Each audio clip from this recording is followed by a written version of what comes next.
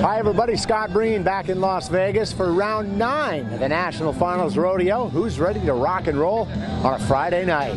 In the bareback, Corvallis Cowboy Caleb Bennett with his first round win this week. 88 points aboard Medicine Show, and nobody could catch him. He loved that draw. It was kind of in the back of my mind when I seen I had him. I thought that might be kind of a sleeper, you know, that not a whole lot of guys know to win the round on, and heck, it paid off. I mean, that horse is awesome. Richmond Champion was first out of the chutes tonight. The Stevensville Cowboy with 83 aboard Sesame Street, but that was bumped outside the money. Saddle Bronc is interesting tonight. 3 local guys chasing cash. Chase Brooks comes out spurring Sunglow. 89 points, takes the lead. He would eventually place 3rd. How about Wyoming's Brody Cress from Hillsdale aboard Kangaroo Lou? 91 points, wins the round. He moves closer to that average win. He's also 3rd in your world standings. Sage Newman, the Melstone NFR rookie, bucked off of Amazon Hills.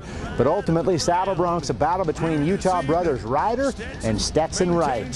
Haven Meged is smoking hot this back half of these finals. Your 2019 world champion from Miles City wins again tonight, 7.3 seconds. He's placed top 2 in each of the last 4 nights, and after opening the NFR 11th in the world, Meged has suddenly climbed to 4th. We heard from him at 5:30. He said he has all his Christmas shopping knocked out. Steer wrestling goes to Will Loomis tonight. Team roping, Clay Tryon earns money for the 4th time in 5 go-rounds. He and Jake Long split 6th in 4.4 seconds. Brenton Hall missed the head. He and Chase Tryon, no money. In the barrels, back to Wyoming for Gillette's Amanda Welsh. This is her first NFR. How about 13 and 54 for 3rd place money tonight? Circle's Lisa Lockhart with a tough finals. 13.84, no cash for the 15-time qualifier. In the bull riding, can anybody keep up with Parker Bredding? Looks like maybe just one guy now. Bredding bucked off for only the 3rd time down here, so the average title tomorrow night comes down to a battle between Parker and Josh Frost. They're the only pair to ride 6 bulls this week. Shane Proctor, by the way, was bucked off again.